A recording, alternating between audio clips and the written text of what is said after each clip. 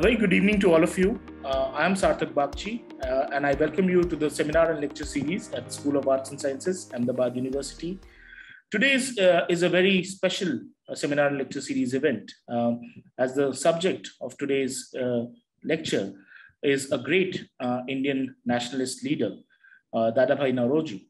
And at a time when nationalism is being contested, is being debated, who is a nationalist and who is not a nationalist, we are having different kind of tags being thrown at historical figures about who was right and who was wrong. This is a very important point in time to reflect and to understand the nuances and understand the complexities of the historical figures that we have had and that we have seen, who have shaped our India's independence movement and India's the journey of nationalism in India. So we could not have asked for anybody better than today's speaker, Dr. Dinya Patel, for enlightening us and throwing insights on the life and career of such a great Indian nationalist leader. For today's lecture, we have with us a student from the undergraduate program, a third-year student of history, Nishita Mandhava, who will be introducing today's speaker for all of you. And with that, I welcome all of you to this seminar and lecture series event. And I hope that you will be all enjoying and learning a lot of insights from today's lecture. Nishita, over to you. Yeah. Good evening, everyone. It is my privilege to introduce today's speaker, Dr. Dinyar Patel. Dr. Dinyar Patel is an assistant professor of history at the S.P. Jain Institute of Management and Research in Mumbai. He is also affiliated to the Lakshmi Mittal and Family South Asia Institute at Harvard University. Prior to his move to Mumbai, Dr. Patel has taught in the Department of History at the University of South Carolina. He received his PhD in history from Harvard University in 2015. His biography of Dadabhai Naoroji, titled Naoroji, Pioneer of Indian Nationalism, was published by Harvard University Press in May 2020. He teaches courses on modern South Asia, the Indian nationalist movement, and the British Empire. Most of his research has focused on the life and career of Dadabhai Naoroji, arguably one of the most significant Indian nationalist leaders before Gandhi. Besides this, his research also focuses on the Indian nationalist movement, the city of Mumbai, and the Parsi Zoroastrian community. Dr. Patel is the recipient of 2 Fulbright fellowships and a fellowship from the National Endowment for the Humanities for his research. In addition to academic writing, he also regularly writes for esteemed popular publications, including the BBC News, The Atlantic, Foreign Affairs, the New York Times Online, The Hindu, The Indian Express, and The Scroll. It gives us great pleasure to welcome him today to Ahmedabad University and learn more insights about the life and times of Dadabhai Naoroji from Dr. Dinyar Patel. Over to you, sir. Thank you very much, Nishita, and to Sarthak for those introductions. I really appreciate it, and it's great to know that we have undergrad students also on this call. So I will be giving a PowerPoint presentation also. The topic of my talk obviously is Naoroji the person, but I have 3 questions which kind of round out the talk. I mean, one was, two of them relate to Naoroji's picture, Naoroji's role in the larger stream of, say, nationalism and politics in India and Great Britain, in the sense of how Naoroji was able to be elected as an Indian to the British Parliament as early as 1892, and how Naoroji's career relates to the beginning of Indian nationalism. But the third question is, again, particular, I think, to many of your interests at Ahmedabad University, in the sense that Naoroji was obviously someone who grew up in a Gujarati-speaking community, a Parsi, and he was from Bombay, and he had extensive familial and business and political links throughout Gujarat. So, to what degree did Gujarat and the Gujarati-speaking world shape Naoroji's career as well? So that's a third question which I'll be addressing today. Now, The book that I've written was published last year. It covers the life of this individual who does not get much attention right now. I mean, you see someone who obviously is nowhere near as politically useful as, say, a Tilak or a Savarkar or what have you. I mean, he belongs to a generation of people like Gokhale and Ranade who were pretty incredible in their day time, but were summarily quickly forgotten. And one of the reasons I wanted to embark on this book was to highlight the importance of such individuals and also kind of take them out of a Victorian mold.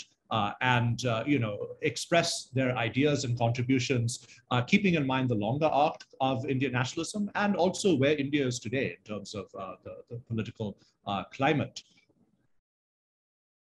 So Naoroji is perhaps best known to most people for one or two or three things, right? I mean, the sense that people know that he wrote this book, Poverty and Un-British Rule in India. And I actually spend very little time talking about the book in my own book, because Poverty and Un-British Rule is actually a compilation of many of his different writings. So I kind of take them apart bit by bit rather than looking at the book in general. And the second big thing that he's really known for is the fact that he won election to the British Parliament in 1892 and became what was known as the first Indian member of the British Parliament. Now, of course, there were a few people before him who had part Indian descent who were elected to the British Parliament, but he's undoubtedly the first individual who identified as an Indian, politically, culturally, nationally. And so it's a significant moment. And especially from the standpoint of study of the broader British Empire, a moment when social Darwinist ideas were so strong, when racism was so pervasive everywhere. How can an Indian be elected, right, from a constituency right at the heart of the British Empire? And what was this Indian doing walking right within the halls of power at the center of the British Empire? How was this possible? So I'm going to take you through a few facets of his career. I'll be working relatively chronologically, and we'll be jumping around geographically between places like Bombay, other parts of India, and Great Britain. So this will be geographically expansive as well as chronologically as well. Now, Naoroji had his roots, again, in this Gujarati-speaking world. And if you go to Navsari, just down the road, well, just pretty much halfway between where you and I are, you will see a house called the Naoroji birthplace in an old Parsi Vad in Navsari. It's one of the few old surviving houses in this particular area. It's been partially renovated. That's a whole other story, but it's undoubtedly old. We don't know the precise links with Naoroji. It's described again as being the birthplace of Dadabhai Naoroji. That's incorrect, because Naoroji himself talks about how he was born in Bombay. It probably is somehow related to his paternal family. Because we know that his parents migrated from the area around Navsari and Dharampur just prior to his birth, so maybe around 1823, 1824, 1825. And his family had long links in Navsari. They were members of a Parsi family, which was priestly. And therefore, due to these priestly ferish or family trees, you can actually trace back his ancestry quite a long time. I mean, hundreds of years. So, this family tree, which was done in the 1920s, you can trace lineage all the way back to the Mughal era. You see Naoroji's name highlighted over there. So the family was moored in southern Gujarati culture, the Parsi environment over there, Baroda, the Baroda princely state, since Navsari was a part of it, but they also had links with Dharampur, which was a much smaller princely state in Gujarat also. And we'll see throughout his life, these links play an important role. I mean, his family continues to have close relations with parts of Gujarat, which they had come from. Now, Naoroji was actually born, as I said, in Bombay. He was born in a place called Khadak. And Khadak is a neighborhood that today is close by to Bhendi Bazaar. So I've put some modern landmarks on this map from 1855. It was a place radically different from Navsari, in the sense that it was cosmopolitan. His neighbors were not just Parsis, but also members of the Jewish community, Muslims, Hindus, members of different trading castes from Gujarat and different groups from across Maharashtra, as well as people really from across the subcontinent, as well as a lot of Britons who lived just north of him in the area of Baikala, and also had businesses to the south of him in Fort. So this is, a very cosmopolitan environment in which he grows up in. And you see signs of it reflected in his education, the sense that, Naoroji began his education like many other Gujarati-speaking individuals in Bombay who were privileged enough to have an education, the sense that he went to a Pathshala, where instruction was done in Gujarati. But at a relatively young age, his father died, and his mother decided to put him into an experiment in public school in Bombay, something run by an organization called the Bombay Native Education Society, which was a group of people, both Britons and Indians, who decided to get together, open a few schools where Gujarati, Marathi, and English were the media of instruction, and education was provided to worthy students for free. So this was a place where, people who were relatively rich, as well as people who were quite poor, mingled side by side in the classroom. And Naoroji was comparatively quite poor. The little information we have on his time as a school child talks about how, even, when he goes to school, he goes in torn clothes. His family comes from a much poorer part of the city. His father died, so there wasn't much family support. He apparently was even discriminated upon based on the fact that he came from a poor family. I mean, one or two of his British instructors would kind of point out the fact of his poverty.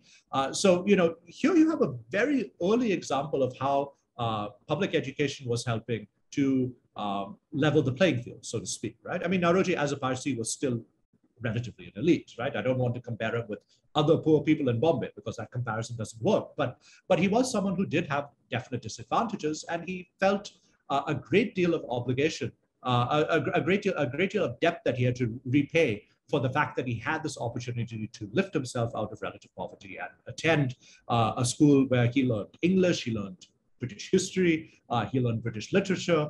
This is stuff which was completely unavailable to other members of his family. And it translated into a college education at Elphinstone. Now, many of you know this particular building in Kalagoda. This was not the building that Naoroji attended as a college student. Elphinstone was located close by to what is today Tobi Talao, the Metro Cinema area. But it was then, like it was up until relatively recently, one of the premier institutions in India, and definitely the premier educational institution in Western India. And here again, Naoroji, is an example of someone whose life is transformed by education. I mean, his instructors are Scotsmen, they are Irishmen, there are a few Indians who are teaching him as well. In general, they're quite progressive in their outlook toward India. So there's a very close collaborative relationship that you see here that you do not see in places like Calcutta, for example, between the students and the faculty. And this has a great influence on his ideas of how, say, Britons and Indians can cooperate together and what Indians can do in kind of a liberal political environment. Naoroji, by all accounts, was a polymath. He did very well in a variety of subjects. He was heir to a much longer kind of West Indian tradition of being a polymath. People like Naoroji Fardunji or others before him who were in instructors were also people who could teach in like Shakespeare in one class and calculus in another. And so, if you look at some of the earliest records that we have for Elphinstone, when Naoroji actually graduates and goes on to become a member of the teaching staff at Elphinstone, we can actually find the mathematics papers that he gives to his students. So, math papers that, you would have taken if you were a student of his. So, he was loved within the Elphinstone community because not only was he a student, but he eventually rejoins as a faculty member, and he eventually becomes the first Indian appointed as a full professor at Elphinstone, and therefore the first Indian appointed at a government-run college in India, which was, again, quite a big distinction. And he was doing this by the time he was around 29 years of age, which is phenomenal, obviously, even in our day, for those of us who are professors know. So, he had his academic career, but he also took a very strong interest in social and political activities. And one of the biggest social activities he was involved in during his early years in Elphinstone was female education. He was interested in promoting educational opportunities for women because, as we know, in this era, those opportunities were about nil, aside from, a few missionary institutions. It was not just the Parsi community where he was interested in promoting female education. He took part in organizational work where students who spoke Marathi or Gujarati, Hindu Gujaratis would attend these schools. So, this was something where he faced a great degree of opposition, but managed to get several hundred Parsi girls to attend schools by the 1850s or so. And he also immersed himself in a much broader world of those individuals who speak Gujarati. So, his activities in female education were having ramifications as far away as Ahmedabad. It encouraged people like the Nagar Shet of Ahmedabad to open a school. for female education to start in Ahmedabad as well. And the other way which Naoroji communicated with a much broader Gujarati-speaking audience was through print, through the newspaper, the print economy of this era. He was an editor for a paper called Rasguftar, which started in 1851. This was a paper that was very reformist in orientation. It originally started off as being Parsi-centric, but expanded to include non-Parsis on its staff and expanded to include within its content, things of national importance. And it campaigned for, economic reform, social reform, political reform, what have you. It did so in a way that was accessible to the poor. The first editions of this paper were actually subsidized. They were distributed for free. The first print run, as you can maybe see on this document, had 1,000 copies, which was phenomenal in this era, right? I mean, Rasguftar might have become one of the highest circulating papers in India, all of India, by the 1870s or so, after Naoroji was out of the picture. So Naoroji is taking part in a much broader, community than just say the Parsis or Bombay-centric, things going on within Bombay itself. And it's apparent even, when you look at how Naoroji is described in different languages. I mean, this is from a journal that was affiliated with this larger project of female education, Tribodh. And you see that in English, he's described as, the grand old man of India, but in Gujarati is Sri Kelavni ane Sansar Sudarno Mahan Yota. There's this great kind of proponent or reformer, in charge of female education, and social upliftment. So in different languages, he's being described in different ways, which kind of I think gives you an indication of how his reputation was burnished in a specific sense within the Gujarati-speaking world. So he became a part of this movement called Young Bombay, which had the Gujarati-speaking world as a component, but also the Marathi-speaking world, and also a much larger slice of Indian society, which was campaigning for elements of educational reform, social reform, getting rid of things like superstitious practices, and eventually political reform. I mean, he takes part in a Bombay society, which something called the Bombay Association, which was really kind of the first attempt at a modern political organization in this part of Western India. And they petition Parliament. They write about the need for reform. So his political career begins here in Bombay in the 1840s and 1850s. Now, let me transition to another aspect of his career, the aspect that follows thereafter. In the year 1855, Naoroji takes the rather fateful step of deciding to migrate to Great Britain in order to take up a position in a company with a few other Parsis working in London.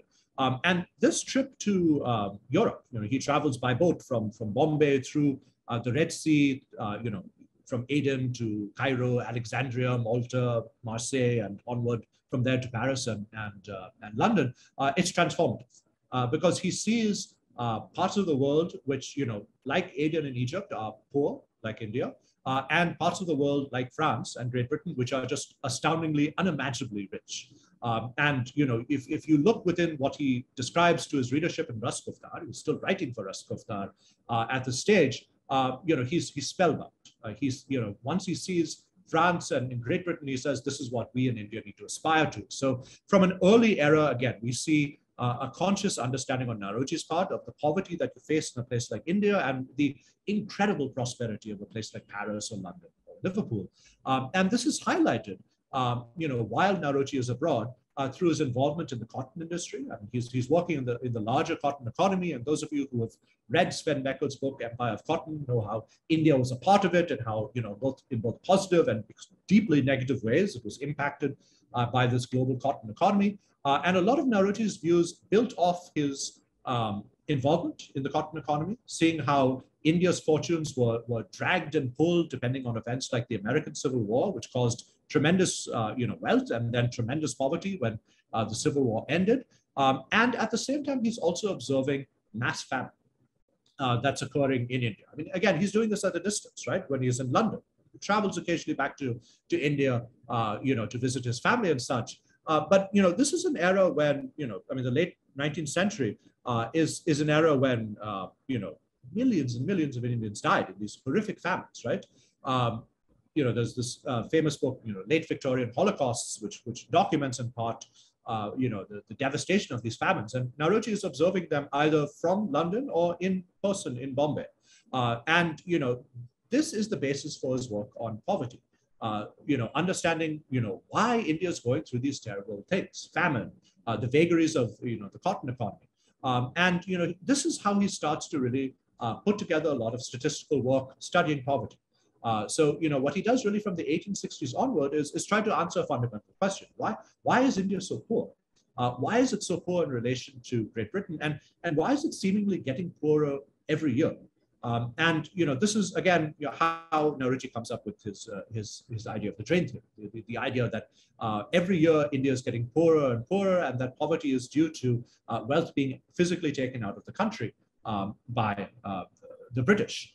Now, as I said, this was an academic, kind of like an academic study. I mean, you saw the statistics on the previous page, and I mentioned that he was doing a lot of this work in London, but he also comes back to India. And when he goes to India, he goes on the ground, again, to places in Gujarat. You see in this article, he's talking, the newspapers talking about how he's traveling to Kathiawad and Kutch and other parts of Gujarat, presumably Baroda, just to see what poverty is like, right? And examining conditions and talking to farmers.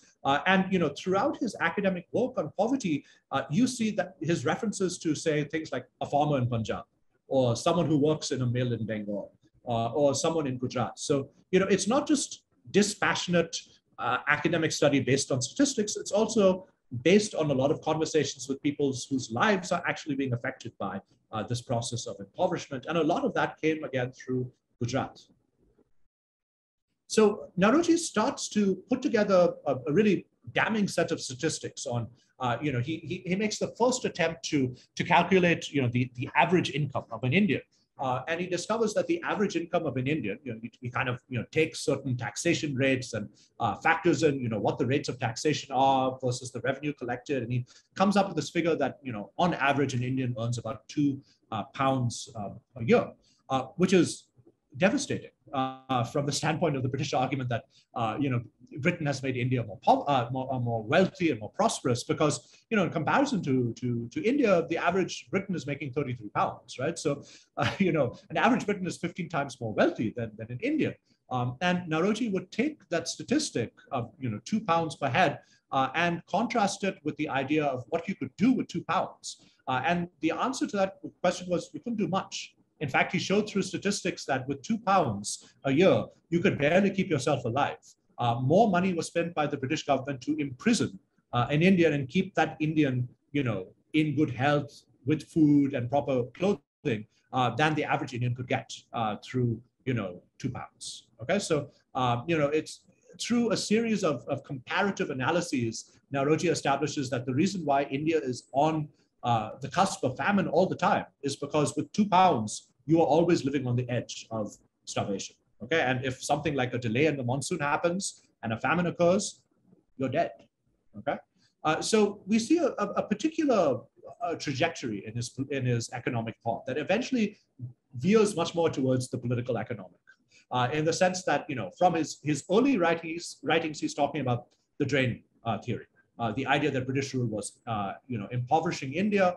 He eventually comes up with the idea that a bulk of this impoverishment is taking place directly by British officers. The fact that Indians are paying for these British officers, paying their salaries, and these salaries are eventually going back to Great Britain. That was a huge drain on the exchequer. So he comes up with political ideas. Instead of Britons running the country, let's have Indians. This idea of simultaneous examinations, that Indians could take exams to join the civil service in India. Previously, they had to go to London, which was, of course, a huge expense for them. And if we get more Indians in the civil service through simultaneous examinations, we therefore can have more Indians who are more cost efficient, who are more inclined to develop policies which are more in keeping with Indian demands and Indian desires. You can have the civil service eventually Indianized.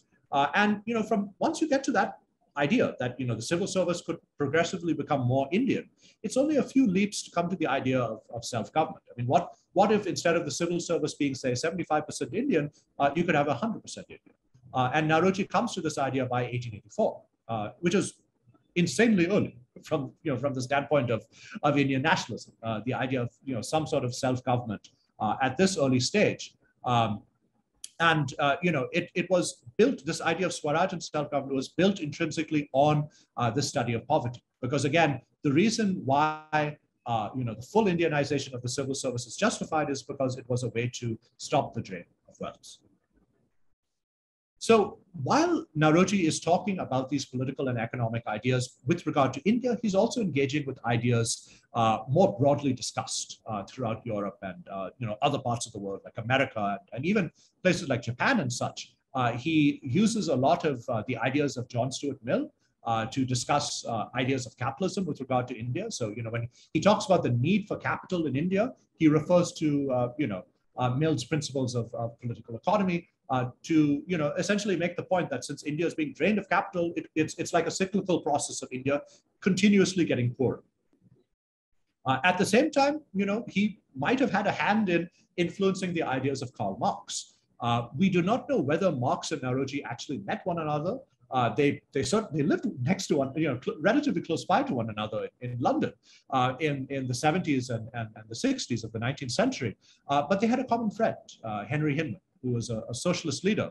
And that common friend certainly put Marx, in touch with some of Naoroji's writings towards the very end of his life. And we know that Marx wrote one letter to a Russian Narodnik economist, Nikolai Danielson, which talked about a drain of wealth.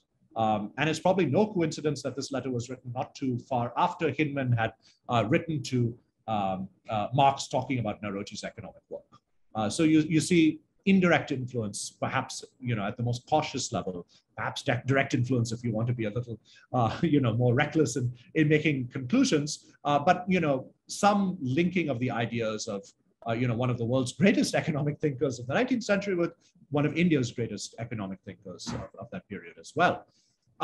So with regard to poverty and study of it in relation to political ideas, I want to talk a little bit about how it affected things on the ground closer to your place of residence and study in Gujarat. Naoroji had tremendous links throughout his life with the princely states of Gujarat. So his family came from Navsari, which again was in Baroda, and his parents and grandparents farmed in Dharampur, which was another princely state close by to Navsari. And throughout his life, he had very strong links with several states, in particular in Gujarat. And I've just named a few of them over here. So in Baroda, we'll talk about quite a bit. But even smaller states in Saurashtra, like Gondal and Bhavnagar, Jamnagar, or Navanagar, he had strong ties. And then in Kutch, he had family ties which extended all the way actually up until the 1970s. There were Naoroji family members living there all the way until, I think, actually 1980, when the last one passed away. So what explains these links with Gujarati princely states? Well, the reason is that one component of Naoroji's idea of the drain of wealth was that princely India might actually be more prosperous than British India. It did not have the same drain of wealth that British India had because it was governed by Indians. And you see that Naoroji develops a whole other set of calculations to kind of try to make this point. And this idea is integrated with a large facet of early Indian nationalism. Could the princes be yoked to the cause of Indian nationalism? Could they actually help put forth the idea that Indians were fit and able to rule themselves? So I think Manu Pillai's latest book, which I haven't got a chance to read as yet, talks a lot about this dynamic with regard to states like Baroda and Mysore and Travancore, about how, again, a lot of these early nationalists looked to princely states to be places that could act as political laboratories. And Naoroji was one of them because, in 1873, he's appointed by Mallarao Gaikwad, the ruler of Baroda, to be Diwan.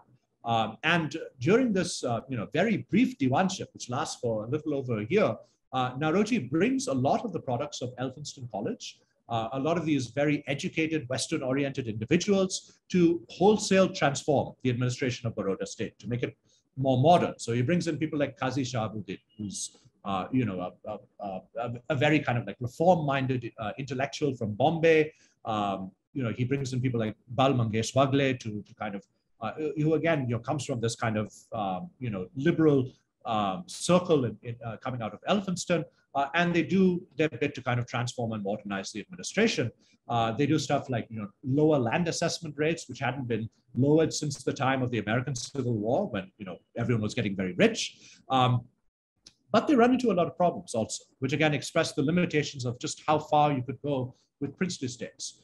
Because Malharao Gaikwad was, by all accounts, not the most stable of rulers, to say the least, and he was engaged in a absolutely fierce war with the British resident for political control, and Naoroji was caught up in this. He took part in these yards that were written to the British government asking for the resident Robert Fair to be removed, and Fair was also equally crazy in his own ways. He was a very kind of messianic Christian who had it out for Indians in many ways. So, he was Naoroji was literally stuck between a rock and a hard place at this time. And he finally tenders his resignation in late 1874, which is actually at a good time, because just shortly after that, Malharao is removed by the British government because the British government feels that he's had a hand in actually poisoning Fair, which was a huge scandal in that era. And Naoroji takes part in kind of, working with the British authorities to see what exactly had happened. And eventually, this Maharaja is deposed, and a young boy comes on the throne, who of course is Saiji Rao Gaikwad. So this whole episode was quite disillusioning to Naoroji. It ends in shambles. I mean, they did a part in modernizing the infrastructure of the state, but ultimately, it comes to a humiliating end. But I think what is significant is that Naoroji does not give up on his ties with princely states. He continues to correspond with princely rulers throughout his life.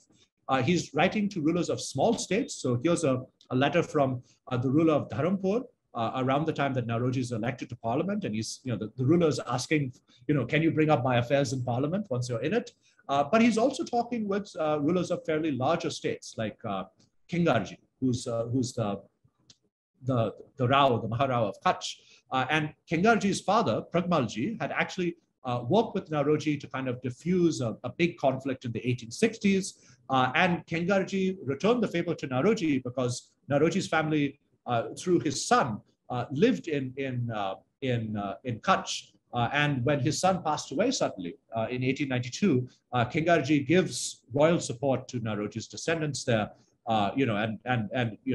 enables a lot of Naoroji's grandchildren to have an education. He kind of steps in as almost a quasi-fatherly figure after Naoroji's son passes away and leaves 8 children without a father figure.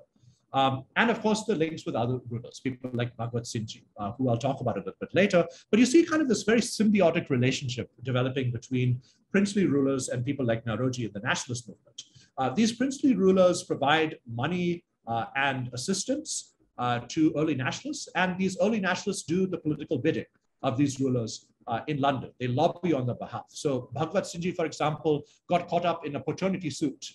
He might have had an illegitimate child in London. And so people like Naoroji and Behramji Malbari, who was also a close aide of Naoroji, kind of helped Bhagwat Singhji in his legal problems.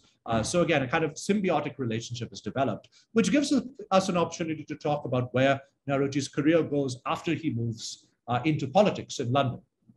So as I mentioned, from 1855 onward, Naoroji really had one foot in Great Britain.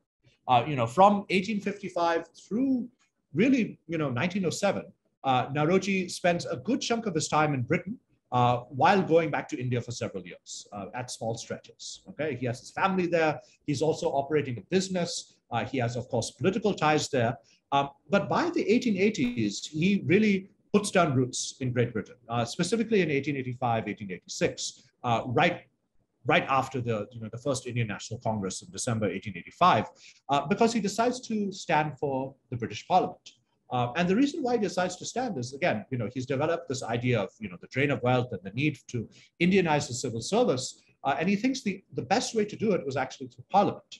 You could not ask reform to the white the white Maharajas or Sahib sitting in Calcutta or Shimla, because they were just too reactionary. So you had a better chance in London, where you had many MPs who were actually quite sympathetic to India's political concerns. So he, by and large, joins the Liberal Party. He joins a lot of the organs of the Liberal Party, like the National Liberal Club, and he attempts to stand for election. And he does this in quite a unique way. So, I mean, he's influenced by Liberal Party circuits, but he's also influenced by many other political streams of thought in late Victorian India. Late Victorian Great Britain. And one of the, the most controversial and important streams is, of course, Irish nationalism. And Naoroji very presciently develops links with Irish nationalists who are, arguing for home rule, kind of similar to what Indians would eventually call for in terms of self-government or, home rule. Once Annie Besant and Tilak come to the stage is what Indians adopt as a goal also. And these links could actually be quite strong, to the sense that some Irish actually see some utility in using the commonalities between Ireland and India's political demands, and actually suggest that Naoroji stand for election to the British Parliament from an Irish seat. So, talk about head-spinning global connections. On at least 3 occasions, Naoroji could have been elected. This ultimately doesn't pan out due to local political problems, but on 3 separate occasions, the Irish political leadership considers having Naoroji stand for an Irish political seat as an Irish MP, but also someone who would reflect India's concerns. Now, the other great stream of thought which influences Naoroji is, of course, socialism.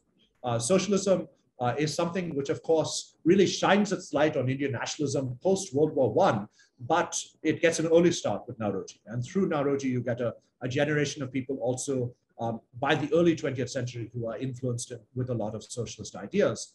And here again, Henry Hinman, the man who puts Naoroji's ideas in touch with Marx, plays a critical role. Hinman formed the first socialist party in Great Britain, the Social Democratic Federation, and Naoroji was, by all means, pretty much a proxy member of this organization. He gave talks to this organization. The SDF in turn supported his parliamentary campaigns. He also reaches out to women. So another political stream that he immerses himself in is that of women's suffrage and feminism. So he develops close ties with a lot of the leading feminists of this era, and people like Josephine Butler, for example, and gets their moral support in turn for political reform in India. So again, kind of this reciprocal relationship, as you see with the princely states, between members of constituencies which you wouldn't imagine being interested in Indian nationalism.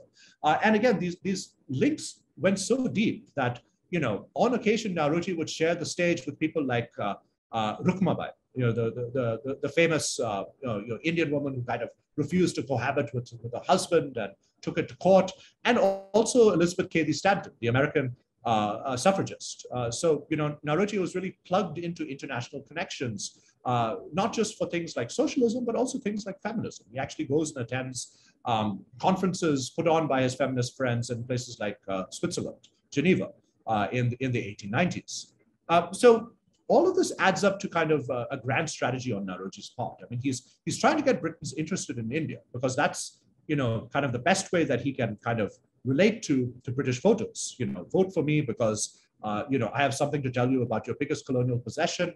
It's not being run very well, and here's why. But he also, through these networks with socialists or feminists or what have you, Irish, he's able to develop strong links with domestic political considerations in Great Britain as well, which transform him into, again, someone who is a supporter of workers' rights, or someone who is a supporter of Irish Home Rule. And that made him more appealing as a potential MP for people sitting in a constituency in Great Britain.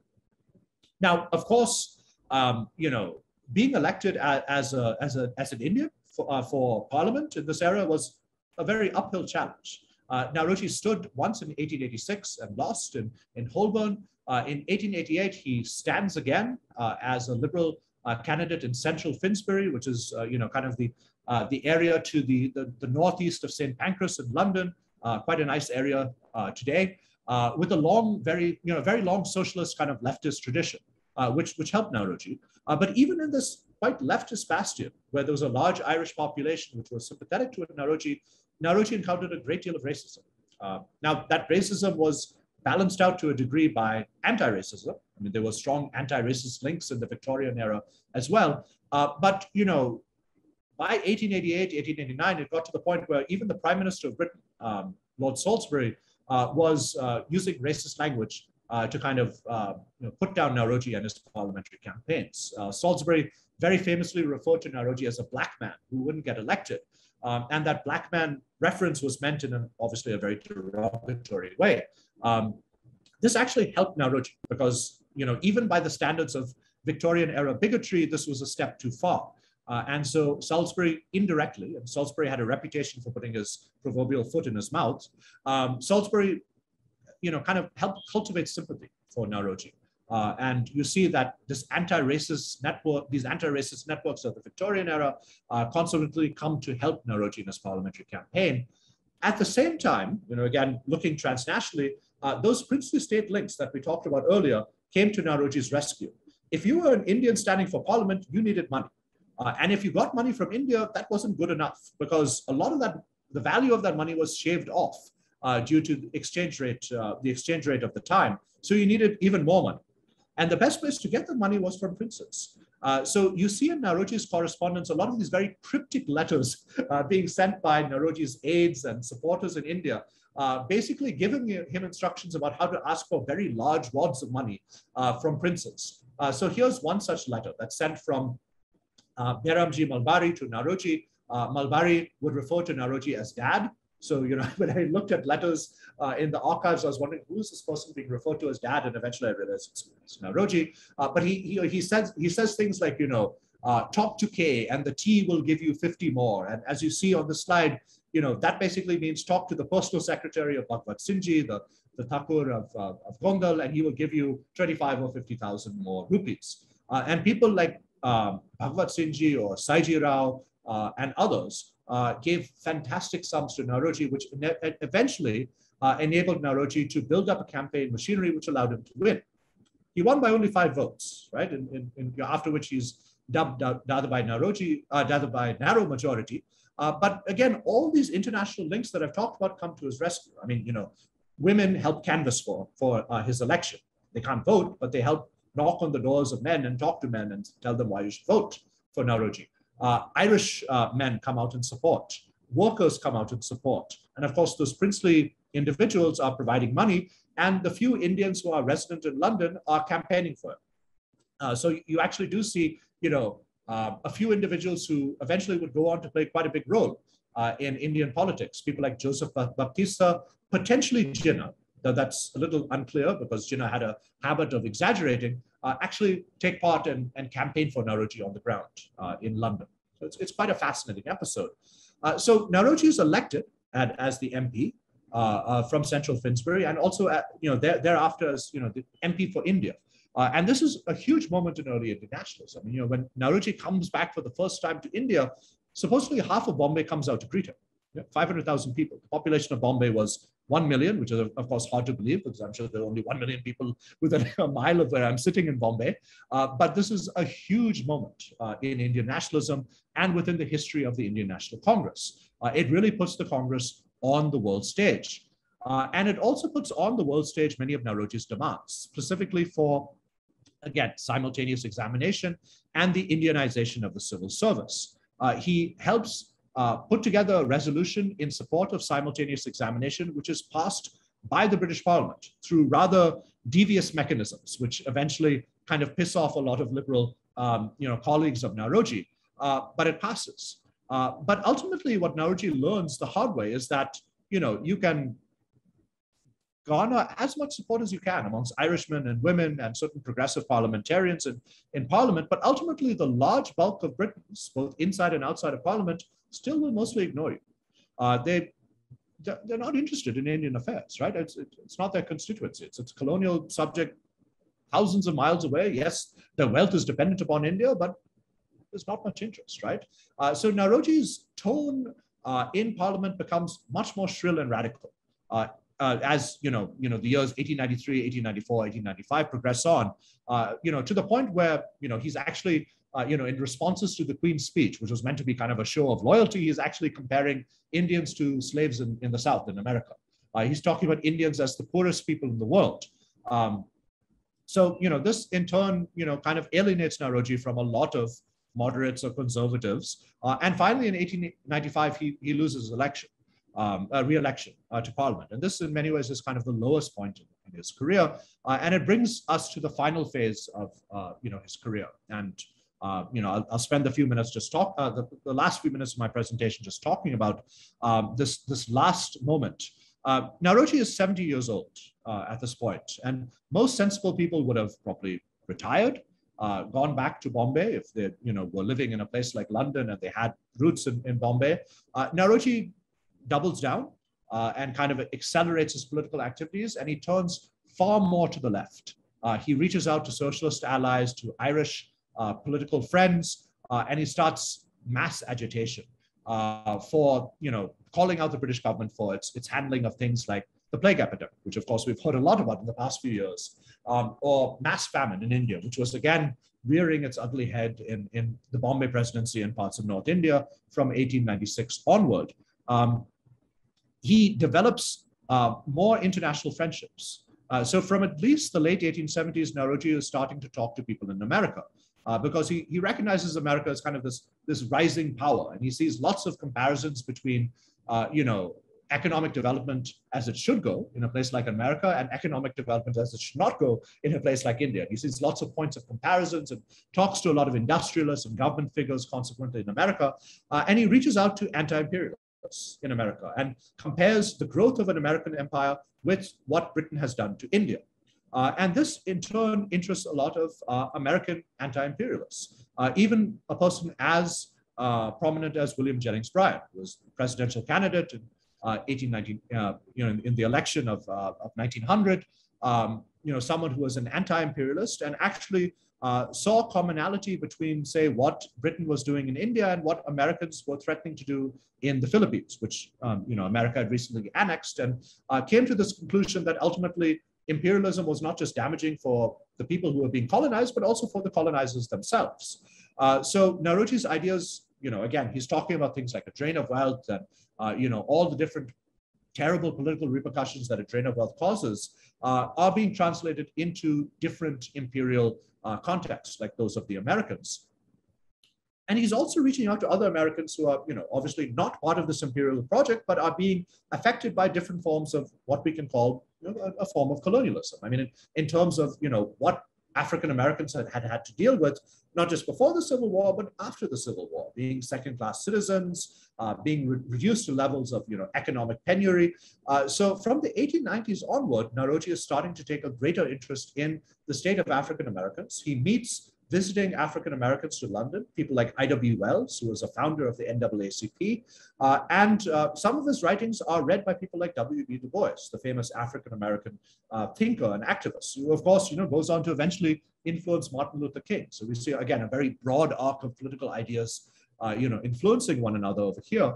And Naoroji's involvements in activities of a global African diaspora, grow through this African American link. He takes an indirect part in the first Pan-African conference, which was put on by a group of West Indian migrants to London. Very strategically, these people had their office, these West Indian migrants had their office in a building called Palace Chambers, which was right next door to where the Indian National Congress had its office in London. So we can only imagine the state of communication between these two neighbors. And we know that Naoroji at least made financial donations to this organization, and who knows what other links were being forged between these two groups. So African Americans, Americans, the other big group that takes a prominent role in Naoroji's more global understandings of politics at this stage are socialists. Naoroji attends the Amsterdam Socialist Congress in 1906, along with people like Hinman, Rosa Luxemburg, Karl Kautsky, other very prominent European leaders. Are part of this event and brings issues of Indian colonialism to this body. Now, at the same time, other global links are being forged with Indians, people like Mahatma Gandhi. Gandhi first corresponds with Naoroji around 1893 or 1894 or so, and Gandhi asked for Naoroji's political support when he was just starting his career in Durban. And this starts again about maybe about 15 years of correspondence with Naoroji and Gandhi. Nowhere near as close and influential as, say, Gandhi's correspondence and work with someone like Gokhale, but still significant in its own way. Gandhi in turn gets quite influenced by a lot of Naoroji's ideas and methods and tactics, at least in the early phase of his career. Now, of course, this is all taking place upon the backdrop of changes within the Congress party, right? And in the sense that, after, say, 1904, 1905, the Congress is increasingly splitting into moderate and radical factions. And Naoroji, who had always been seen as kind of the vanguard of a more radical element of the Congress, is now increasingly falling between two extremes. The radicals are seeing him as too moderate, the moderates are seeing him as too radicals. So much so that, when the Congress takes place in 1906 in Calcutta, Naoroji is picked as kind of a compromise candidate between moderates and radicals. He's the only person who's kind of appealing to both, the group that Tilak is leading and the group that people like Gokhale and Firoz Shah Mehta are leading. And this forms one element of really what is Naoroji's most active political year, 1906, when he's 80. Okay, so, someone who is now an octogenarian is not slowing down. He does a series of pretty incredible things in his 80th year. First of all, he writes letters to the British Prime Minister, Henry Campbell Bannerman, demanding self-government for India. He talks about self-government being under something called British paramountcy, which is something I'll get to in just a second. He also campaigns once more for Parliament. He loses, but he keeps up these demands for some sort of big reform on the part of the British. So he actually categorizes Swaraj as a form of reparation that Great Britain can give to India. He actually sets out in one of these letters to Campbell Bannerman kind of about a 20-year plan of what Britain would do to give India a measure of self-government. He also talks with Gandhi, meets Gandhi in London when Gandhi comes to London in 1906 to campaign for political rights of South African Indians. And of course, he goes back to India in late 1906 to take part in the Calcutta Congress. And again, as I said, Naoroji fell between these two ends of the political spectrum in the Congress, and his speech really helped determine the future course of the Congress, in the sense that the speech that he gave, was far too radical for the moderates, and in many ways satisfied many of the demands of the radicals. He called for Swaraj. Previously, he had talked about, again, Swaraj under British paramountcy. Now he just called for Swaraj, plain and simple. So he has this deliberately vague phrase where he says India needed self-government or Swaraj like in the United Kingdom or like in the colonies. Now, by the colonies, he meant something like Australia or Canada, where you're under British rule. But like the United Kingdom, you're a free and autonomous unit, right? I mean, you're a notch above the colonies. This was a deliberately vaguely worded declaration of what Swaraj would be like. And importantly, Naoroji looks around the world to justify his demands. He looks at political change that's taking place in places like China or Japan, as well as places like Russia or Iran, where constitutional revolutions had just taken place in 1905. So, this last political declaration that he gives in 1906 really kind of in many ways hands the torch to the radicals. I mean, there are ways that the radicals are disappointed with Naoroji's speech. I can get to that in question and answers, but it gives a fill-up to people like Tilak. And we know that people like Gokhale and Mehta were a bit disheartened by what Naoroji was doing. So in this kind of last political activity that Naoroji does, he gives impetus to a more radical stream of thought in Indian nationalism, and at the same time, does something that is noticed by people around the world. So Du Bois, who had been following Naoroji for some years now, once he reads Naoroji's speech, he publishes a very short commentary in one of his magazines that he publishes out of the United States. And he says, the dark world has awakened to life and speech, courage, comrades. And that is the way that he described Naoroji's declaration of Swaraj. So we see, again, Swaraj being interpreted in very different ways internationally, right? I mean, the Irish are talking about it in some way. Feminists in Great Britain are relating to Indian political demands in another. Indians, of course, are expressing it in another way. But even someone like an African-American intellectual can take heart from Naoroji's political work tens of thousands of miles away in a distant continent. So with that, I'll end my talk. Thank you for listening. I know I've gone a little bit over time, I'd be happy to take any questions. And if you have any more interest in Naoroji, I have some material on the website that I've listed over here. Thank you so much. I think that was a fascinating, capturing and encompassing such a vast and like a, transnational life, like you have mentioned in your book and in your abstract. So I think there are possibilities of a lot of curiosities probably, and I'm sure there will be questions also. And that's, I think what we can do is, since this is a closed room, what we can do is we can just open up and if Shyam, can you just allow people to speak, unmute themselves? Or if you can just raise your hand, then I can unmute you, and then probably we can go around collecting some questions. Thank you. My name is Farid Alatas. I'm from National University of Singapore. Thank you very much, Dr. Patel. I enjoyed the talk very much. Thank you. I first came across Naoroji when I read this Introduction to Development Theory by Bjorn Hettner in the 1980s. One of the very, very few, you must know the work, of course, one of the very few works on development studies which makes reference to Naoroji, well, he says that he was something of a precursor to dependency theory. But I was interested in, I know that you've written about Naoroji and his correspondence or his contact with Orientalists working on Parsis. So my question is this. To what extent do you feel that Naoroji was aware of the problems of Orientalism? Seeing that he was critical of of British rule and so on and so forth, and he was active in terms of on the political stage.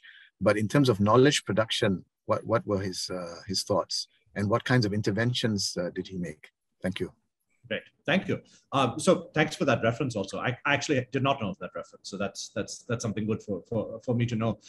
In terms of Naoroji's relationship with Orientalism, yeah, I mean, for the most part, he was one of those individuals who was attacking notions of, a quote unquote Oriental inferiority, so to speak, right? In the sense that, he actually engaged in a very dramatic showdown, if you will, with one particular individual in London who had delivered a paper that was littered with all these kind of social Darwinist ideas of what the differences were between Europeans and what he termed Asiatics. And Naoroji, right after this individual had given his presentation of the next meeting of I think it was the Royal Society of Ethnography in London, literally takes apart this person's talk and says, well, you talk about quote unquote Orientals being lazy and Asians not being innovative. Well, what about all the crime that you see on the streets here in London? What about the lack of morals? What about the fact that colonialism is this whole system where you're deliberately putting down other people? At the same time, he also, addresses the issue of race. Why are, differentials being, drawn between, say, people who are Iranian or Indian or Japanese or whatever. He goes back in history and says, well, look, prior to, the rise of European empires, most of, the locus of, economic growth and, cultural production would have been in a place like China or India or Iran. So in that sense, he is, pushing back against those tropes of social Darwinism and European superiority.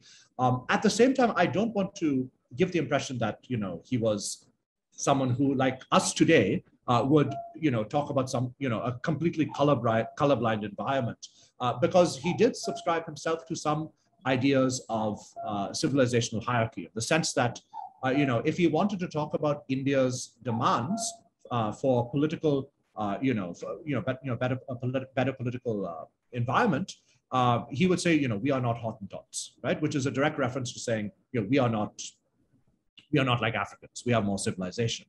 So, we cannot excuse those references. I will qualify them by saying that in comparison with 99.9% of other political figures, Naoroji was not making those really egregious racial statements. I mean, someone like Hinman, who was very progressive in all other streams, was also a raging anti-Semitic, right? I mean, if you read Naoroji, Hinman's letters to Naoroji, they are referenced all throughout with the Jews are like this and whatever, and he gets similar things from American anti-imperialists, and Naoroji does not, in his responses, does not respond. He doesn't take that bait, or at least he doesn't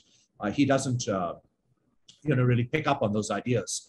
He also hits out against Britons for their attitudes towards the Irish. He was very conscious of British racism towards Irish people, and he defends Irish people to a very great degree. And he says, how can you Britons treat them as badly as you've done over these past few centuries? So the answer is complex. He's more progressive than most other people, but he's still a Victorian, and he's still subject to many of those prejudices that anyone would have been subjected to. Right. Can I quickly just ask very quickly? You mentioned lazy. Was there actually any discussion about laziness, the accusation of lazy natives? So this particular, this particular response that Naoroji gives in 1866, it's a paper he gives called "The Rights of Man," and what am I talking about? The European and Asiatic races. It's in response to a paper that was done, just a week or so beforehand, and this British Orientalist had said, things like, the natural tendency of a Briton or a European was to stand, whereas the natural tendency of an Asian was to squat. And again, a lot of these ideas that were common at the time, the Asian was nowhere near as industrious because of the weather and because of what have you. So yes, a lot of these attitudes are being bandied around in Naoroji's circle, and Naoroji tries to swat them down one by one. Okay, thank you. Thank you for that wonderful question and for the response also. So we have a question from Patrick, and he's asking that, can you explain how far Naoroji's comparative acceptance and success in a British and imperial context may have been connected with his Parsi heritage? It's a very good question. And I think that there were definitely many ways that Naoroji did something that other Indians would have a very difficult time doing. For that reason, the next book I'm working on, I'm having a chapter on Lal Mohan Bush, who was a Bengali and was also the first Indian to stand for the British Parliament in 1885. And what you see with Ghosh, and Ghosh is again, he's Bengali. He's much darker skinned than Naoroji. He speaks very good English. He's probably as good of an English speaker as Naoroji, but he faces much more racism, much more of a backlash, because of those British stereotypes specifically towards Bengali. For various reasons, a lot of elite Britons had much more favorable views towards Parsis. Many of those reasons were racial, because Parsis were lighter skinned. Many of those other views were due to the fact that Parsis had, of course, an unfair advantage economically and therefore were richer in a colonial environment. But it's telling to compare someone like Ghosh with Naoroji, because again, Ghosh is being again caricatured as a Bengali Babu throughout the British press. Naoroji, when Salisbury calls him a black man, oftentimes the most common defense against Naoroji is, no, actually look at him, he's rather light-skinned, which of course in our context is ridiculous, right?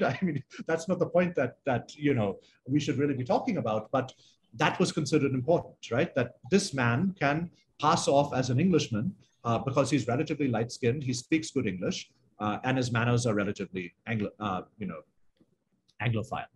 So yes, to a large degree, I think being a Parsi helped. And it also helped that since he was in a community that already was very rich and had a lot of ties in Great Britain, he had a lot of friends, who could help him in his activities. So, Bairamji Malbari is a very good example. Malbari is a fascinating guy because he didn't actually go to Great Britain until 1890 or so, but he was already in touch with people like Tennyson and, other major political figures, John Bright and such. And he knew British politics probably as well as most British political commentators, in spite of being, again, 10,000 miles away. And through people like Malbari, the world of liberal politics, the world of, Victorian culture is open to Naoroji. And, the same is true for the ties that someone like, say, a Jamshedji Tata or, other prominent Parsis of this era could bring to Naoroji. So yeah, it does unfortunately, and I say unfortunately deliberately here, it helped Naoroji in ways that would have been probably impossible for, say, a Bengali or a member of another group in India to really take advantage from. But I have a follow-up question with relation to that question, that there was an interesting caricature that you showed in the presentation, in which when Naoroji is demanding for Swaraj, he is depicted, there's a Hinduized kind of a caricature. And I was just wondering that, because he is Parsi, but he is shown to be depicted as a Hindu. Was there this idea that Swaraj then is something that the Hindu Swaraj, or the Hindus, self-rule for the Hindus, or was that at that time the conception of religion blending into the idea of self-rule? Because my question is basically to ask that, was what Savarkar later on writes about Hindutva and about, who should be ruling, right? The self-rule should be for whom? I was just wondering that, was there a precursor or was there that kind of an idea that if he's asking for Swaraj, he maybe is thinking from the Hindu line of thought or something of that sort? I wanted to understand why was that caricature, at that point in time. It was intriguing. So that's a very interesting image in the sense that it was done by a Parsi artist, published in Bombay and eventually republished in London. And as you mentioned, the depiction over there is of Naoroji with, there's swastiks. He's, I think, there's some other Hindu imagery, and that's one of several images that show something similar. In another image, Naoroji is holding a trishul. In another image, Naoroji is like a sadhu. And I think that says more about, again, how, unlike today, there was this kind of religious blending, not necessarily, Hindu dominated. I mean, this was a particular trope that particular artist was going for. But I don't know myself, but I would not be surprised to see Naoroji potentially being, drawn in, say, something more familiar something with more Muslim political imagery as well. Because in this era, it was possible to, kind of straddle those boundaries. And, it also says a little bit about how Parsis are culturated within India. I mean, still today, we use swastiks sometimes in our religious, if we do, some decorations for religious festivals and such like that. We've borrowed a lot of stuff from Hindu iconography and religious symbolism. And at least in this era, it wasn't that much of a problem. It's, again, to show you how much has changed between then and unfortunately now. When Britons start attacking Naoroji as being an unfit person to be a member of parliament, one of the tactics they use is they say he's a Parsi. He's not a Hindu, he's not a Muslim, and therefore he's not representative. And by and large, most Indians say nothing doing, right? I mean, this is not, we don't care. He's an Indian. Now, of course, things are different. Right. Okay. Thank you so much. We have 3 questions now. So Tana, you can go first, and then Aprajit, and then Amol. You can just unmute yourself and ask. Hi, should I go? Yes, Tana. Yeah. Hi, Dinyar. We had met at that IIM conference. How are you? Good to see you again. Thank you. Good to see you. Yeah. No, so I was just, I was, since this is about Dadabhai Naoroji, there's a very interesting story about him sending the first machine for the textile mills in Ahmedabad. Yeah. And we very often narrate that incident where Ranchodlal Chotalal had ordered the first machine from Dadabhai Naoroji. Do you have more information? What are the kind of evidences that we have? Because when I bring this up in my business history class, it's very interesting. And it was shipped. I think it was shipped from London, and then the first consignment sunk, and then the second consignment came, and I think it landed in Cambay, and from there it was brought in bullock carts to Ahmedabad, right? Do we have more evidences to kind of support this this story? It's a fascinating story. What I know, at least, is that, again, a lot of the sources from this are long gone, right? So I mean, the stories that we're hearing are via indirect sources or hearsay and such. But as far as I could tell with the story, what you were talking about is roughly correct in the sense that, so Naoroji was working in London. He operated a business that was dealing in cotton machinery and also cotton exports and imports, going from India to Great Britain. And so when Ranchhodlal wanted to get a machine for use in this mills, he contacted Naoroji, but that particular consignment sunk. Now it sunk somewhere off South Africa. I don't know about the second machine. I don't know if he got it from Naoroji or not, or if he got it from another particular source. But certainly what you talk about, going to Khambat and being taken by bullock cart, that probably makes the most sense. I mean, I haven't seen that part of the story, but I don't see any other way they could get it, say, up the Sabarmati or anything else. Yeah, I mean, that kind of for all the textile history that follows, I mean, that was the first time that we are setting up the textile mills in late 19th century. I mean, it was radical for that time. Yeah. So yeah, I mean, that really kind of set the mills going for Ahmedabad. Yeah. And, the unfortunate thing with the Naoroji papers, and again, a lot of the other sources that we have, as you know, right, for Gujarat, is that, we've done such a great job of destroying them that we don't know what actually happened, right? So with Naoroji's papers, most of the papers before 1886 are gone because of humidity, white ants, your usual stuff, incompetence of the people who are dealing with them. And our friends at Gujarat State Archives have also done a very good, effective job of destroying material. When I discovered when I went to Baroda and such. So we don't know, unfortunately. If you find anything about this, please let me know. I'd be interested. I mean, I wonder if, a Gujarati paper. I will. Thank you so much, Dunya. Sure. Okay. Right. We have Aprajit. Can you ask your question? Can you unmute yourself? Thank you. Yes. Yeah.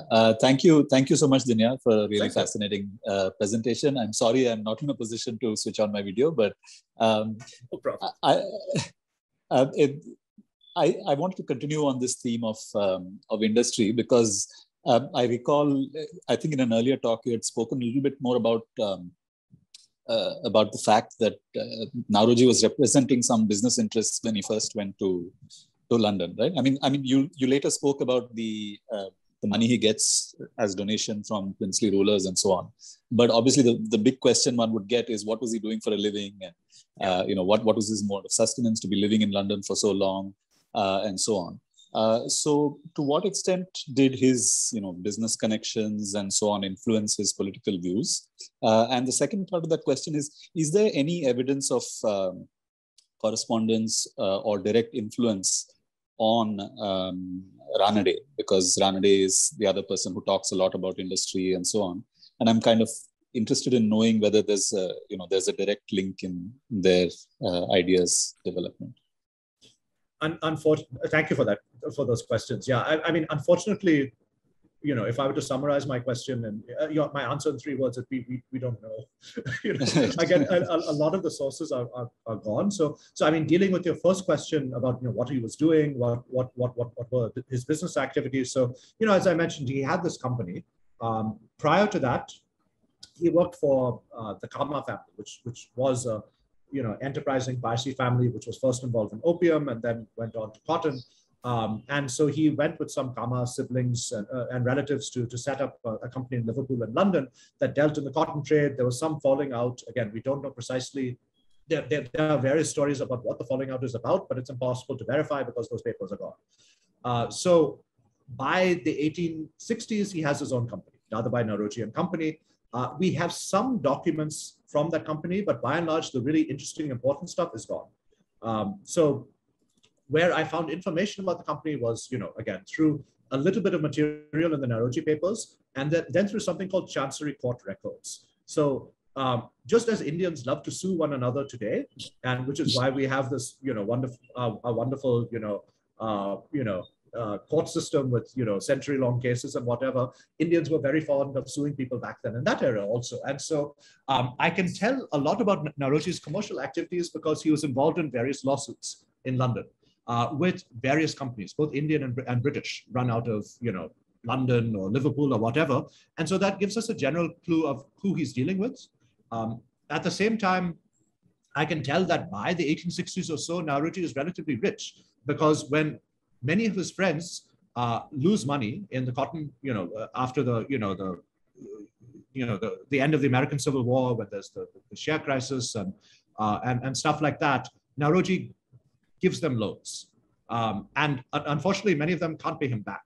So there's this whole train of like angry letters that Naoroji continues to write till the 70s. You haven't paid me back. Where's my money?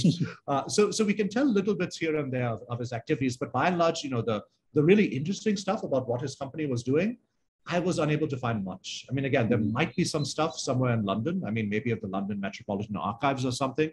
I was unable to get there. I'd love to know more. With regard to Ranade and Naoroji, again, the big stumbling block we hit upon is that Ranade's papers are by and large lost. So, the Ranade papers that we have in the National Archives of India is hardly anything, right? I mean, there is correspondence between the two men, and surely they were in touch with one another. And surely Naoroji knew what was going on with the Pune Sarvjanik Sabha and such, and Naoroji's and Ranade's writing. To the degree of what precisely was being discussed by the two men, I unfortunately can't say much, because again, that material disappeared 70, 80, 90 years ago. It's really unfortunate, how much is missing from this era. Because Naoroji would have been slightly older, I think, about 2 decades or so. Right. He would have been older. I mean, again, he came from, there's so many parallels, right? I mean, both went to Elphinstone. When Naoroji is appointed Diwan of Baroda, one of the people he wants to have come and work for him in Baroda is Ranade. And Ranade says, unfortunately, I can't come. I've been just appointed as a judge. So there's so many places where the careers crisscross over one another. And of course, Gokhale was another common link. There must have been a fascinating relationship, but as, is the case for us who study Indian history, as you know, we're condemned to not know due to the deterioration of archival materials.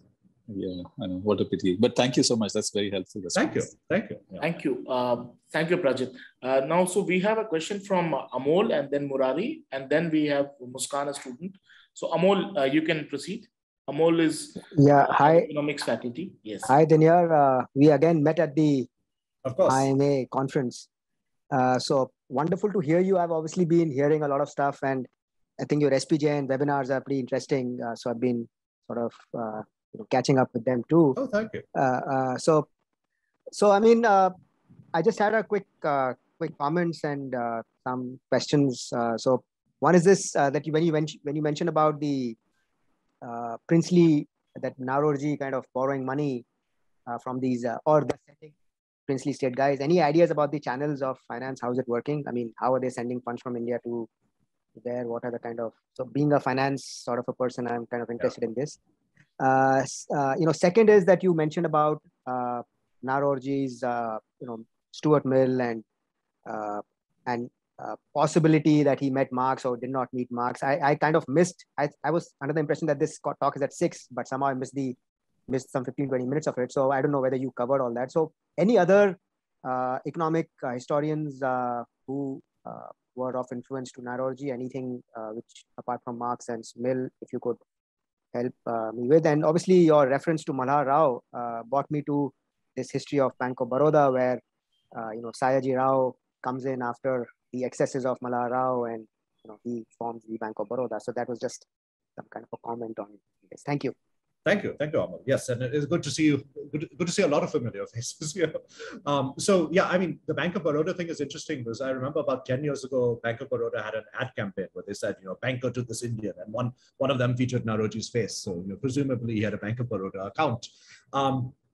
So yeah, I talked a little bit about Naoroji's, most likely indirect ties with Marx, in the sense that Henry Hinman was a common friend, probably transmitted a lot of Naoroji's ideas of the drain to Marx toward the end of his life.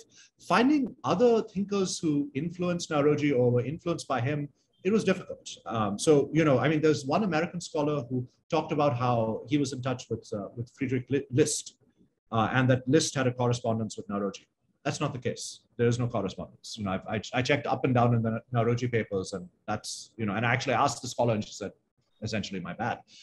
So, you know, so it's difficult to find those other influences. I mean, there were other very minor thinkers by our standards who were in touch with Naoroji, you know, economic thinkers at Oxford and Cambridge, but, you know, not, you know, I mean, you know, the classic example, of course, is with Hobson. You know, Hobson and Naoroji were living in the same city, and Hobson was, of course, writing this treatise on, you know, imperialism, you know, and economics. They did not seem to be in correspondence with one another, which is shocking, right? I mean, living in the same city, having so many ideas in common, how could you not be in correspondence with one another? Unless they just, you know, deliberately destroyed the correspondence or, you know, whatever. So it's difficult to trace many of those other lineages of economic thought. In terms of, you know, the second question you asked with how this money was transmitted, we don't really know, or at least I haven't found that info as yet, because it was done very deliberately in a very secret manner. So again, you know, I don't know if you were on the call when I showed that particular letter where it's saying, you know, ask T to send 50. It was done in a very deliberately vague manner. So just in case someone else read it, they wouldn't know what the hell was going on. So I don't know precisely how that took place. You know, I get a sense because, so I'm writing another paper right now that's looking at how Parsis conducted philanthropy in Iran in the 1880s. And one very interesting thing I find is how money was transmitted. So, you know, money would be raised in Bombay and it would be sent to Yazd in the center of Iran, right? How do you get money how do you get Indian rupees to Yazd? Well, it's very complex. You go through a bank in, say, Bandar Abbas or Bushehr. Oftentimes you go through the British legation, the British ambassador, and there's like a note of, you know, accreditation given to the person, and money is exchanged thereafter. So perhaps money was being exchanged this way. You know, since princely states might have had a bit more leverage to go outside of the bounds of the imperial financial system. Quite likely, again, they're probably just transmitted to a bank in London, which then takes a huge percentage, perhaps 25% off the value, pockets it, and gives the remainder to Naoroji. Unfortunately, in absence of material bank records, I just don't know. Okay, thank you. Next, we have Murari. Murari, you can go ahead, ask a question. Thanks. It was a fascinating talk. Thank you. And I think I've not yet read your book, but I should do it soon. You know, I was wondering, you know, obviously there are many negatives associated with empire and imperial exploitation that we know of, and obviously Dadabhai Naoroji wrote indicting the British colonial rule, but it also created a more integrated world in which individuals like Naoroji could move around and take up the causes which can even be at odds of the you know, empire in general. So how do you bring in this aspect of the age in which you know, people could correspond globally, and such people could get opportunity to rise to such a level to become truly global figure and take up the causes globally, some causes from different parts globally. So I'm sure this must be there in your book, but I just thought. Yeah, I mean, it's fascinating, isn't it? In the sense that, you know, before email, before really the telegram, before an era when chances are your letter would actually arrive rather than sinking somewhere off the coast of South Africa, people were in such detailed correspondence with people around the world. And I mean, I think to answer your question, you know, we have to realize that this level of close correspondence obviously goes back much earlier, right? In the sense that, you know, Ramohan Roy was in correspondence with people in Boston in the 1820s. You know, direct correspondence. I mean, he was in, you know, he was so well known in Spain that, you know, the Spanish Cadiz constitution was dedicated to him in its second publishing in the 1820s, right? So, you know, the world was more globalized than we think in many ways. Now, of course, it took a long time to get your letter, and chances are you may not have got that letter at all. And this comes up a lot in correspondence. a lot of the correspondence I saw was along the lines of, I didn't receive your last letter. I can't read your last letter. Your telegram did not come through, or the British person who was transmitting my telegram misspelled all the Indian words I used, and therefore, whatever message I give to you is garbled. In spite of all this, they managed to do it. I mean, it says a lot about the persistence of these people. One thing I talk about in the book is how really, in many ways, the Congress was in its early decades a transnational movement. When they put together a report of the Congress, they do it from not just multiple cities, but multiple continents. Hume might be in Great Britain. Naoroji is in London also. But the other people are in Madras, Bombay, Calcutta, and they're all corresponding with each other. It takes several months, but eventually they put it out.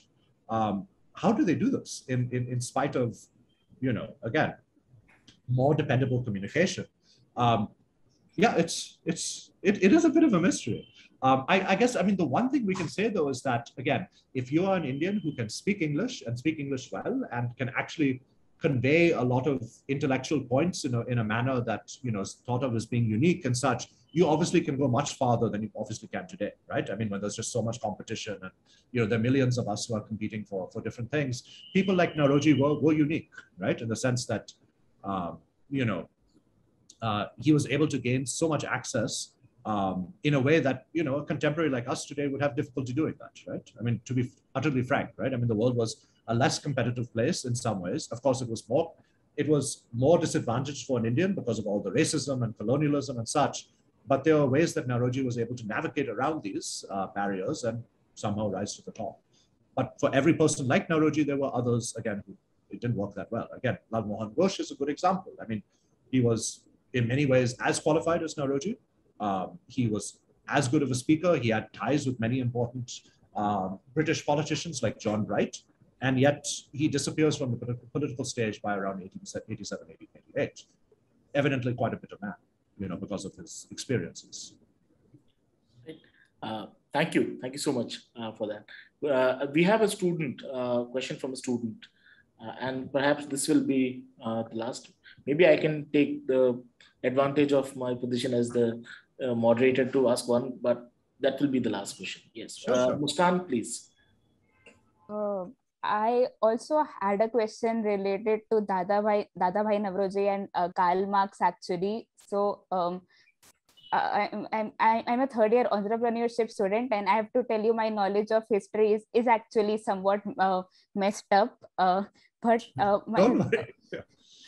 My question was that how are they related? Was it just that Dadabhai Naoroji, told Karl Marx about the situation in India, or was he influenced by Karl Marx as well to some extent? Because as far as I know, any Marxist would despise the idea of nationalism and call it a bourgeois, a tool by the bourgeoisie class to maintain their bourgeois state and all these things. But there was also a point in the Principles of Communism by the Q&A by Engels that in countries which were not yet independent at that time, the first there has to be a capitalist revolution where the freedoms movement happens, and then a socialist revolution. So what was Dadabhai Naoroji's ideology exactly? Was he very well into working for, was his ideology and work more for people who are from the marginalized communities and working class in India, or was it for overall India in general, as in nationalist or proletarian type?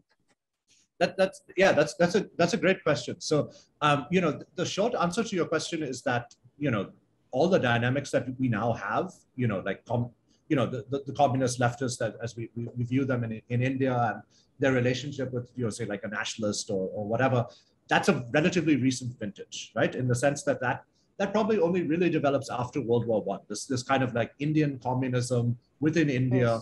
Yes. So this is the 1880s in comparison. So it's a very different dynamic. Naoroji was a socialist in the sense that he believed that the government should have a degree of control and regulation of capitalism, but he wasn't a communist.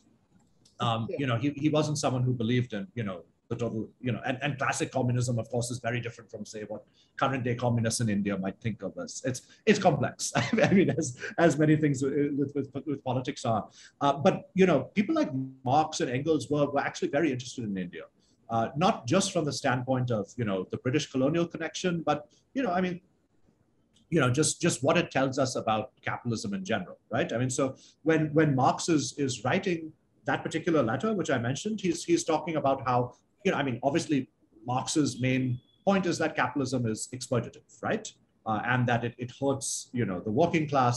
And, this drain theory appealed to someone like Marx because it was an example of how colonialism, which was, linked to capitalism, British capitalism in this case, was making a group of other people completely separate from the British economy, at least the British domestic economy, very poor.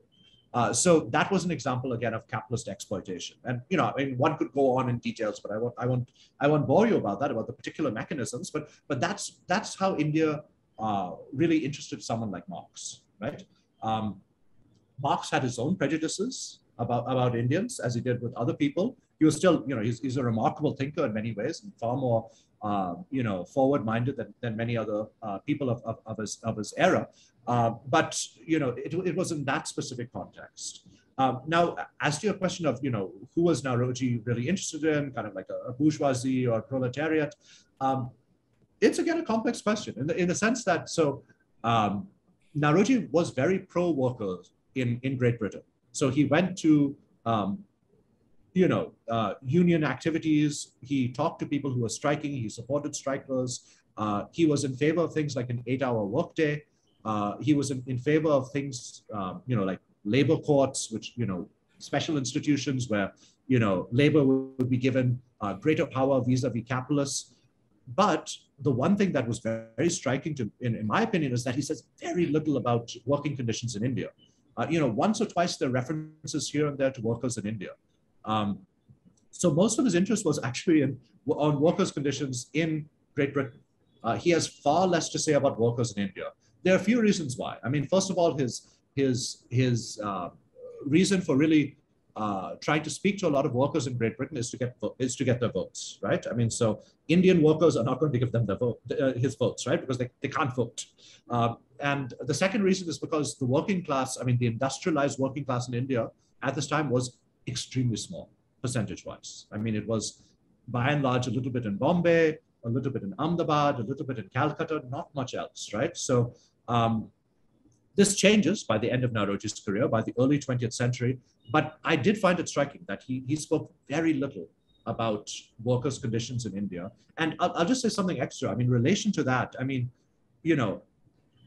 nationalism eventually, by the 1920s, develops a very strong element on things like caste and the idea of helping lower caste people, which of course blends in with a general idea of helping the most disadvantaged people.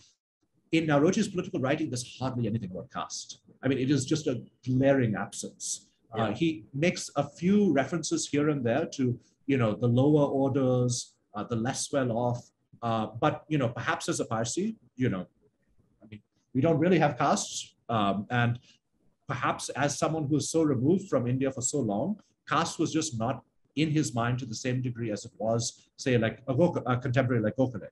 So that's another way which the nationalism of that era was just massively different from, say, what nationalism is like we think of in Gandhi's era, or even whatever the nationalism that we think of what's going on today is like. Right. No, I think that is exactly what my question was about, that because you also mentioned the idea of the African-American literature also getting inspiration from, or activists also getting inspiration from Naoroji. And now we see that there is an equivalence being drawn about caste and race, yeah. In both the countries. And therefore I was also wondering that, whether caste figures, because also Elphinstone College, we know that Ambedkar taught in Elphinstone College. So he's also part of that alumni or that glorious tradition. So definitely, and I was expecting something like this, that caste would not be featuring much. So I think in the interest of time, there is another question, but I think because we have already exceeded 5 minutes, so in the interest of time, I would like to thank you and so much. This was such a fascinating and very engaging conversations that we have had. Thank you so much, Dinyar, for this wonderful lecture and for this wonderful, very, very very good insights about Dadabhai Naoroji. And I think what just stands out from today's talk is, again, how I began that despite when you said that Congress was actually a transnational entity, or, the history was being written from so many different continents. And even despite Naoroji's connections in Britain, in several other places, the Indianness would not be questioned. And I think that is something which is a good message for today's times, that we can take from learning, about such historical figures. Thank you so much. With that, we would like to conclude this event. And thank you so much, Dinyar. And thank you to all the participants for taking your time out today. Thank you so much. Thank you. And thanks to Sarthak, to Suchi, and to everyone else at Ahmedabad University for inviting me. It's been a pleasure talking to you.